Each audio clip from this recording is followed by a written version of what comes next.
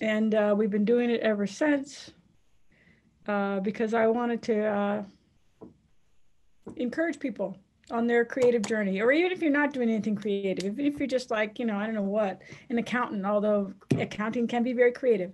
But I just want to encourage people, and it's been fun. So we want to thank the Public Theater for allowing us to do this show for 11 years, and also thank HowlRound for giving us the opportunity to be all fancy ass digital and shit. What we do is we work together for 20 minutes, and then we talk about your work and your creative process. And if you have a question, Audrey will tell you how to get in touch. Go, Audrey. Thanks, SLP. So if you're inside of the Zoom and you have a question, all you need to do is click on the participant tab, likely at the bottom of your screen if you're on a laptop, or the top if you're on an iPad or a tablet. And you can, inside of that participant tab, there's a little button that says raise your hand, and you click on it, raise the little blue hand, we'll call on you if we have time. And then if you're watching on HowlRound.tv, you can tweet at us at WatchMeWorkSLP with the hashtag HowlRound, HOWLROUND, or you can tweet at the Public Theater's Twitter, which is at Public Theater NY, or you can write to the Public Theater's Instagram, and that's it. That's pretty much everything. So we're going to do what we always do. We're going to work together for 20 minutes, and then we're going to talk. Okay. Yes. Love you guys. Have fun.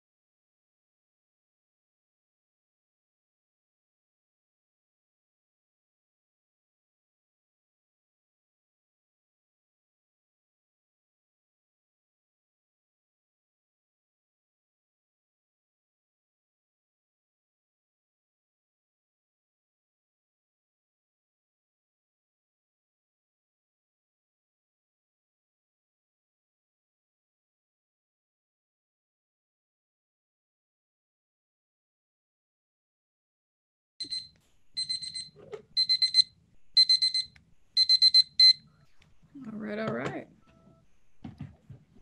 Here we are. Here we are. We've got some questions already. Oh my goodness. Melania, you're up first. Hey, Melania. Hello, Susan Lori. Thank you, Audrey. How are you? I'm good. Happy to see you. Happy to see you too. I have a question about something that is not happening to me right now, but I know that is coming and I would like to know your opinion. Today, here in Miami, we listen to the people from school, and it seems that the first part of the, at least 1 month is going to be again a school at home, all the situation. And I know the craziness that is. I have the experience now, so I think it's going to be better. But what I would like to know and for you to remind me is how to be, there's happened so many things around in the world. All the justice, all these people deciding what to do with schools and life and things. And in the middle of that, I am trying to write. And with that writing, I am trying to, to have this knowing myself and trying to really don't be drowned in all that great. So what I try to do is to show up to my work. Right. I'm here, I do my working, my yoga, meditation. Right. But is there anything else that I can learn to, to be in this situation with a wise attitude? I pray, of course, but that because what I noticed that happens is that when these things get very crazy, the first thing that goes away is my writing, or I get so anxious that I can't write, or I get stuck, and I don't want that anymore because it's not nice. It was I had years of experience in that, and I don't want that. That's the reason why I said, okay, today I want to tell this, and I want to ask so I am not alone in this process. Right. I know that is coming. That's great. That's really a great question, Melania. And it's something we can revisit, in days ahead and weeks ahead as we go forward. I would say, and your kids they're teenager tweens? We have Sophie's 12, Chloe is 9, and Casey is 5. Oh, okay. Oh, 5. Okay. Well, we can say this. It's never too early to hip their children to what's really important to mommy, right? I mean, with Durham, and I only have 1 kid, so my experience is, not like yours. 3 is a lot. I mean, 3 is a lot, would be a lot for me, like, because 1 is a lot. But it's a great opportunity to remind, I mean, your kids already know this, but to remind them how important your writing is to you. And how it's really important that mommy gets her writing done. So, I mean, what I tell Durham, I say, when you see mommy sitting at her desk, when you see mommy with the timer, and we see mommy writing or, the computer, she's working, So he, he'll come in and maybe if he really needs something, so he knows how to respect my writing process, So you continually encourage them and ask them to respect your writing process. So you get that from outside, right? Okay. And then comes the bigger foe, if you will, because you have to continually respect your writing process and continually remind yourself of how important it is, right? So you have to do things like set a time, you have yoga, you have meditation, which is great. You can tack it onto that, so then the more you might need to get up a little earlier. That's what I'm finding, because now I'm in my mom's house and my son, my mom, everybody's here and swirling around, So I have to get up a little earlier in the morning. That's helpful. Connect it to things that you do regularly every day, your yoga practice, your meditation practice, your writing practice. Or you can write first and then do meditation, then yoga, clump them together, right? Okay, perfect. And so, and make sure that you're getting something done every day. It doesn't have to be 10 hours of writing. You know what I mean? It can be 20 minutes. It doesn't have to be great writing. It can be writing. I'm saying it doesn't have to be heroic. You know what I mean?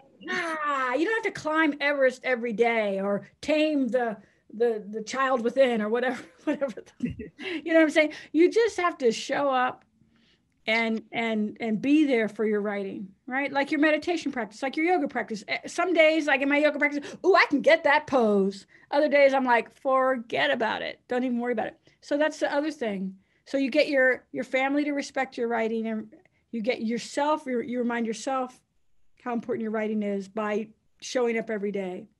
And third thing, you practice compassion to yourself. Oh man, yeah. So that if one day you show up and it's 20 minutes and you spend the whole time going, shit, I got to order shit from Instacart. I forgot to order the honey. Damn, I forgot to order the Wheaties. Oh no, what are we going to have for dinner? Like that. If that's what your writing period is, or you spend your writing period making a grocery list because, you know, you guys need your groceries, right? It's okay. That's wonderful too. Okay. To hear. Yes, yes. Because I have now the morning that I try to read my Bible, pray, the yoga, the meditation, but I'm going to add the writing if that's a good idea. And I love the idea of being compassionate to myself, because sometimes I practice that with a lot of people. I try to be compassionate and I say that we have to, but with myself, sometimes I forget. So yeah, me too. Me too. Yeah. So thank you very much. Okay, thank you. Thanks, Melania. All right, up next we've got Kelly. Kelly. Where are you? Kelly. I'm here. Hey, Hi. Kelly. Hi. Hi, Susan. How are you? I'm great. I'm in Kenya right now. It's midnight. It's after midnight, but I know. I love you. I saw the public theater link. I guess I'm just late to the party. I didn't know this was a thing. Oh, you're right on time, sis. You're right on time. 11 years later. And so I used to just like read and like director work in college, and I'm so excited. So thank you to Public Theater and thank you to you. In any case, so I'm writing a piece. I just want to name some fears and then ask a question. So I'm writing a piece that I think is geared towards young audiences, and like high school, middle age, and I'm just like, or middle grades. I'm just like, do young people want to watch theater? You know, so that I just want to name that as a fear that I have, first of all. And I wonder what, you know, you do if certain fears like that come up. Like, will the people that I want to see my work be able to see my work? Like, is theater still the thing that the world needs? You know, questions like that come up for me, just the relevance of the form. But then I also am wondering, almost similar to what Melania was asking, but kind of like a bit back into your history, and maybe you've written extensively or spoken extensively about this, but just before you knew it was a viable career path for you, like what are the things that you told yourself to keep yourself writing? Like, I'm just wondering about like young Suzan Lori. Like, I was on last night hearing you talk about the New Eurekan, and, you know, just like, I get the passion and the drive that comes from those, you know, areas. Was it being in community that had you keep writing and keep writing? Like, before you knew that you could be you know, or did you always know? Like, what had you like moving steadily towards that, you know? I hear you. Those are beautiful questions. The first thing about, you know, is theater the thing? There's so many things, you know, I mean, back in the day, before any of us were born, you know, when there were, you know, when all we had were campfires and things like that, you know, theater it didn't have a lot of competition. You know, it was kind of, you know, you had to work, or, you know, it was the only game in town, really. So with every new game in town, it does have to, if you know, want to think about it, compete with, you know, other things going on, like bear baiting, or, you know, back and shake, right? So it always had something to compete with. And now there are even more games. I do think children, I think young people, or however you want to call them, get a lot out of the performing arts, whether they're spectators or involved in it, either as actors or writers or directors or what do you call them, gaffers, lighting designers, those kinds of, I think they get a lot, choreographers or dancers. I think they get a lot out of it in my experience. So I still think it's relevant. I think people standing in front of other people and pretending they're someone else is a great thing it's a very beautiful thing that we humans enjoy, and we can learn a lot from it. So I think it's an important thing. It's not the only game in town, but that doesn't mean that it doesn't have a lot of power. And we know how much power it has, just the power of being around people, bodies next to bodies doing things. I mean, there's a lot of power in that, and a lot of beauty, and much to be culturally conveyed, regardless of what culture you're from. So I think there's still a lot to it. And how did I keep going back then? It's funny, Kelly, it's the same way I keep going now, I mean, sure, a lot of it comes from community, but I mean, I enjoyed being in those communities. I wasn't necessarily carried along by any certain community. I was more often than not the weird one, the one who wasn't really in, I tried to get in, I hung out with a lot of people, but I was kind of on the outsides all the time. So I had to maybe develop things that, when you're welcomed in a community and buoyed by the community, you get a lot of that. I never really got a lot of that, but I did grab whatever I could. So if my writing teacher was James Baldwin, I held on to that. And, I talked to myself a lot. Like, you can do it. Keep going. That's beautiful. I would go outside a lot and look at the sky and say, help me, please help me, please help me. Like that. Sounds really weird. If you'd known me back then, you'd be like, who's that crazy girl walking around looking at the sky? You know what I'm saying? But that's who I was. So I relied on community as much as I could. But Kelly, I also relied on the spirit. And that's why I like doing this Watch Me Work thing, because I want to encourage you all through my presence to connect with the spirit, so it's a community, but it's more of tune your inner radio, set your inner compass to that spirit that you all have, does that make sense? Yes, absolutely. Thanks very much. Thank you. Thank you. Thank you. Thank you. And I don't want to discount the importance of community. Like, this community is very important, but hopefully this community will encourage you to feel that community inside yourselves.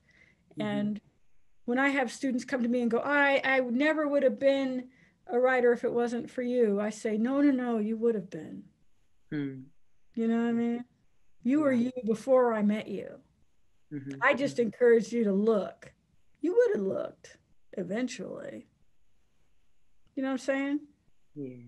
Thanks so much. So thank you for tuning in from Kenya, because you're far away, sister. So everything okay with you over there? I mean, you're all right? Yeah, it's beautiful. It's really beautiful. I came in January for some travel, and then the borders were closing, and so I had to either rush out or stay, and I chose to stay, and the borders aren't open yet. The borders are still closed. But it's been a really amazing creative journey, so I'm grateful. So. Wow, Kelly. Well, we love you all the way from here. Thank you. And I love y'all all the way over here. Thanks, Kelly. Thank you. All right, we're gonna go to Crystal. Hey, how you doing? How you doing, Crystal? How's it going? It's going. It's oh man, it's a battle. But I'm willing to fight. Yesterday I was almost ready to give up, and I was like, why am I a writer? But I thank you for the reminder to be passionate. be compassionate to yourself. Like I'm learning with this, especially, I need a lot more self-given grace as I'm praying and working on trying to do this. So right now, it's literally like pieces of glass, just trying to piece things together. I'm working backwards.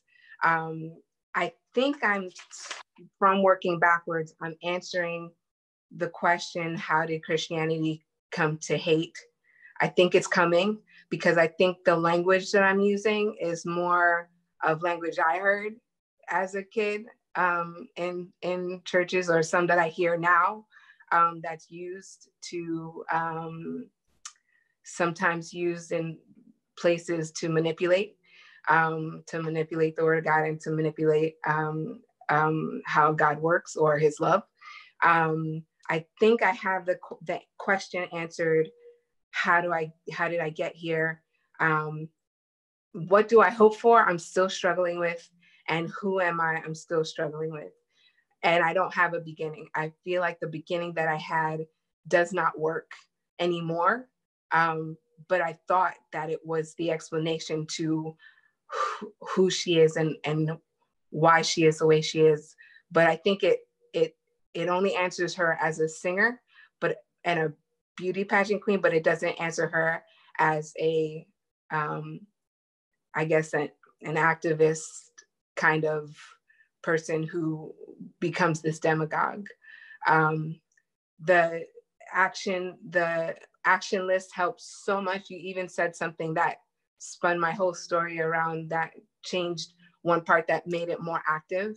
I think I have to write another action list because I feel like my action lists are not active. They're more like feeling active. Like there's still things like to do to another person, like to yell or to scream or something like that, but it's not active, like to kind of propel things, like, in that way.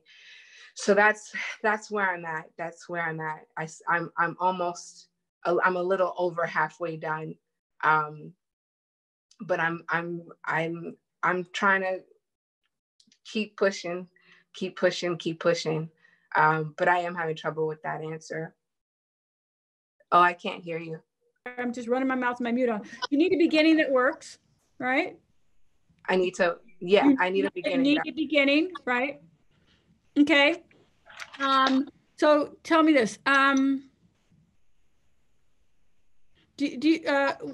the last, what is the floor? Is that your office right there that you're sitting in? Where are you? You're sitting in your living room? No, in my dining room. It's your dining room. Great. What's the floor made out of? What is it, a carpet or is it It's carpet. Is there any wood visible? No. Do you have a bathroom in your house? Yeah. Great. Okay. When's the last time you cleaned the bathroom? Oh, Lord. Good. That's good answer. Okay, check it. Okay, this is what I want you to do. Because what I want you to do is do some activities and then do some other activities. Okay? So, not right this second, but after we're done, I want you to, sometime between today and tomorrow, I want you to make another action list, right? Okay? Okay. And then I want you to go and clean your bathroom. Huh. Yeah. And then I want you to come back and make a list of 20 stupid or 10 stupid ways that my play could begin. Okay. And then I want you to spend 20 minutes tidying up your living room or wherever it is that your dining room, wherever you write. Do you see what I'm saying? Yeah. I want you to get kind of out of your head and into your body. A few minutes ago, a couple hours ago, I was writing today, and I took a break and I went outside. I'm at my mom's house, right? She's got this huge, ginormous yard, big garden, and a sidewalk with little, she's like, I got to weed the sidewalk. I went out there and stood out there and just pulled weeds. It was like, this is a great thing to do in between writing. There you are, actually you're doing something. Uh-huh. Body, right? Like we had, what was his name? Nick? walk up and down the stairs when he was trying to formulate his synopsis? Last week or whatever it was, a brother named Nick with a beanie cap he wears, right? So what I want you to do is write a list of 10 or write another action list, 20 actions, 20, okay? And then go clean your bathroom. Then write 10 ways your play can begin and tidy up your writing area. You understand? Yeah. Okay. And that way, even if you make a list of actions that you don't love, you're at least gonna have a clean bathroom. Okay, yeah, that is true. You laughing, see? We keep you laughing, we keep you, okay? Yeah, yeah, got it. Thank you. Thanks, Crystal. All right, up next we've got Grace. Grace, are you there? Oh, I'm here. Can you hear me? yes, hi. Grace. Hi, SLP. I've been coming since I started coming in June, and this is the first time I've asked a question, but thanks so much for doing this. It's been like such a great way to show up for writing. I'm working on a play for one character. And like my usual background of making work is sort of ensemble devising. So it's like I'll do writing, I'll work with other people, and it'll be a combination of improvisation and writing and kind of creating that way. And usually there are deadlines. So right now I'm in a situation where I'm really excited to be working on this piece, but there isn't a deadline. I'm really pretty much on my own with it. And I'm struggling because I've been working on it for about a month and a half. And I've gotten like a ton of writing done, and I'm really, I like the things that I have, but I keep, it's gone through like so many iterations. And it's like I can't settle on anything. Like it's hard for me to make a decision and go, okay, now I'm gonna go with this, because I keep finding new things, but then that changes it. And I know what the theme is and I know the character, but I'm getting basically bogged. I don't know, I'm getting sort of caught up in how many different ways there are to tell this story. And that means that I'm not like settling, I think, and going deeper into like it really being being a thing that is clear and and exists. So I wonder if you could just speak to that. Yeah, that's a really good question. So you're enjoying working alone? Yes. I am, and I actually forced myself to a week ago to bring a trusted collaborator in, and I did a staged reading for her, just of sort of like 5 scenes. And I've worked with her before, and she usually like causes me to really like step my work up, but actually showing it to her this time has kind of, the past week I've actually had a harder time coming back to it. That's sort of a separate thing.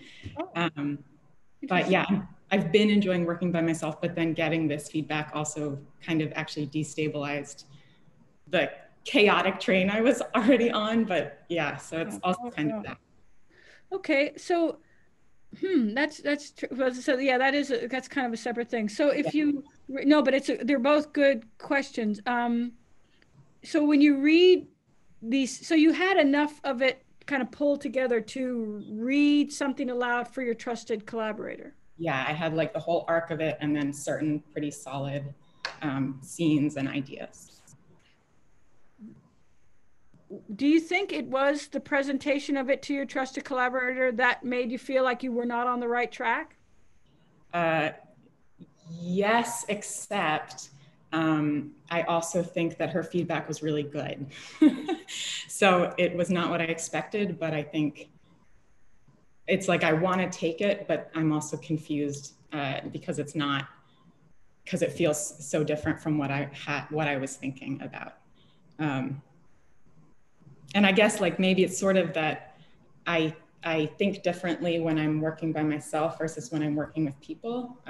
Because I love collaborating with other folks and like really feel like I'm actually very confident in doing that. And I feel less, yeah, less able to realize something when I'm just by myself. Sure, sure, sure. But it sounds like you've done a huge amount of work all by yourself. It sounds like your trusted collaborator had maybe a different idea. It sounds like what you want to do in a weird kind of way is revert to your old way of working, which is take the notes of the trusted collaborator. Sometimes we it's like the rubber band effect. We go far out, and then you kind of snap back to the way you ordinarily are or have been for most of your life. It's weird. As an experiment, is there any way that you could keep going on the way that you kind of set out for yourself, by yourself? Well, maybe it's, I could, and I actually was really excited, like have been really excited about that. And what her advice was what I see is that she's pushing me more towards action and less towards like representing an idea. Like, I think what she said caused me to feel like I didn't, like the play was not active enough. Mm-hmm. So I'm like, I feel like a good, strong piece of theater would be to follow her advice, whereas to follow what I'm doing means I don't know what will happen. And that's exciting, but also I might just be so far off on the wrong track in terms of making something that's playable. Well, right, I hear you. So, but you're still in the making stages of it. So have you reached the end of your piece? Have you gotten to the end? I mean, you said you had the whole arc of it. Yes, yeah, I have. But it could end a few different ways too, and that comes back to the multiple ways of telling the story. Sure. So you have the whole structure. Is there anything in getting a second opinion? Maybe. Yeah, maybe. Yeah, because if you had a really strong sense of what you wanted to do, then I'd say, go with that. But it seems like you're sort of wavering between the two ways you could do it. Can you get a second? Yeah. Can you read it to somebody else? Yeah, definitely could. Because my sense is, I really think it's great that you've written and created something by yourself, and I would love to see you take that version of it as far as you can. Okay. Because you can always go back and do the other version. I mean, you can have two versions of a similar theme character thing, you can have two versions. Oh, okay. Great. Yeah. Yeah. See what another friend, wrangle another trusted collaborator and see what they think. That'd be fun. Okay. And it would give you a chance to air it again. Great. Okay. Great. Do you have could you just speak also really quickly to the question that I had at the beginning, which is a little more, of so many different ways to tell a story, and then finding, do you ever find that you get sidetracked with I have so much writing that it means that there are only a couple things that I know that I'm like, yes, that's it. Yes, that's it. And then there's so much stuff that I'm like, that's cool. But I don't know if it's the bones or it's just yeah, I think you really have to just keep writing, and the things that are supposed to be there will stay and grow, and the things that are supposed to be somewhere else will kind of fall away and can be used for other things. Yeah, but until you have a really strong sense of what it is, I'm driving to California, then you can just be driving your car up and down the BQ, round and around the BQE, you know what I mean? I mean, it can be up and down the 405 or what, you don't know. So until you know kind of this is where I'm going, it's a little tricky to know what you're going to need. Okay. Yeah. So. Thanks, Grace. Thank you. All right, we've got about 10 minutes left, and we're going to go to Debbie. Debbie, are you there? Hi. Can you? This is yeah. Debbie. Hi. First timer here. I just started last week. Thanks so much. Hey, Debbie. This has been an amazing experience. I hadn't been doing much of any writing in years and years, and I just plugged into you guys last week and stared down a blank piece of paper and, just figuring out what to do, and just kept filling it up, just like you said, filling it up. Then I've been doing that daily, 20 minutes, half an hour. And then yesterday in the fill up, then I started hearing something and feeling something, and it was like, oh, gee, oh, where did this come from? And I'm just filling up the page, and it was like, oh, wow, you know, a character and senses were coming. And I was so excited I was going to mention something yesterday if I'd figured out how to raise my hand. So today, this afternoon, I was going back to it, ready to type it up to see what I was so excited about. And then I'm looking at it like, what is this crap coming from? What am I going to do with this? What am I supposed to, you know, I had no idea. Something that was so exciting at one point just turns into mush the next day. And I'm sure you've covered that. You know, you mentioned even yesterday, writing gobbledygook. It's fine. Baby talk gobbledygook, just get it down. But how do you break past the barrier of just looking at your stuff like, this is garbage. What am I supposed to be doing with this? Yeah, it happens to well, first and foremost, Debbie, congratulations. Great that you're taking this, you know, you're really diving into this way of being that is you know, such a cool thing. It's really, really great. So you have to, like, yay, do that. And then the other good thing is you can know that, you know, artists of renown go through that kind of thing all the time. I remember this funny because I never remembered this about James Baldwin. He would talk about, you know, writing something in the, you know, the excitement of writing something in the evening, you know, and then, you know, coming downstairs the next morning and realizing, Jesus, you know, what is that? He wouldn't say Jesus, but, you know, what is this? You know, that kind of thing. It's like the morning after feeling, you know, you can say, yeah, you look good last night, but this morning, who are you again?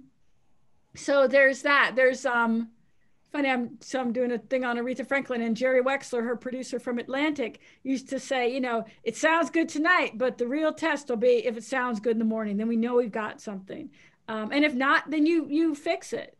So the thing is, you write something, you love it on Monday. On Tuesday, you're going like, I don't know. You keep going. You just keep going and know that it's a writing process. It's a creative process, you know? So on Monday, you might write something that you love. Tuesday, you might go, I don't really love it so much anymore. And your choices are, either you show up at your writing desk on Tuesday anyway, or you quit, right? And then when you realize that that's the choice you've got, what you're going to do? You're going to show up at your writing desk anyway and continue working, because what you're doing is you're learning your craft and you're just building your artistic muscles, right? And part of that doubt or that misgivings you have, oh no, I don't know if that's any good. That's part of the artistic process. That's part of what you're learning to work through or work with, you could say. That doubt. Thomas, you know, the saint, was a doubter. Doubting is an article of faith. So you're in good company when you go, I don't know. It's okay. Not knowing is a good thing. You know? Okay, so we just continue. We just keep on keeping on, you know. Thank you. That's very helpful. And then just wondering, there might be something to, in going back over these pages, was to glimmer. There might be some glimmers to pick out, or not, or just at least you have pages to go through. Exactly. At least you have pages to go through. You're building your creative muscles. You know, you're building confidence. You know, you're building stamina. You're opening up your mind and your heart to the muse and the spirit. You know, all those things are happening. No effort is ever wasted. So you just continue. Thank you. You're welcome. Thanks, Debbie. All right, we've got about 4 minutes left. We're going to go to Lynn. Lynn, are you there? Let's click. Oh, there you go.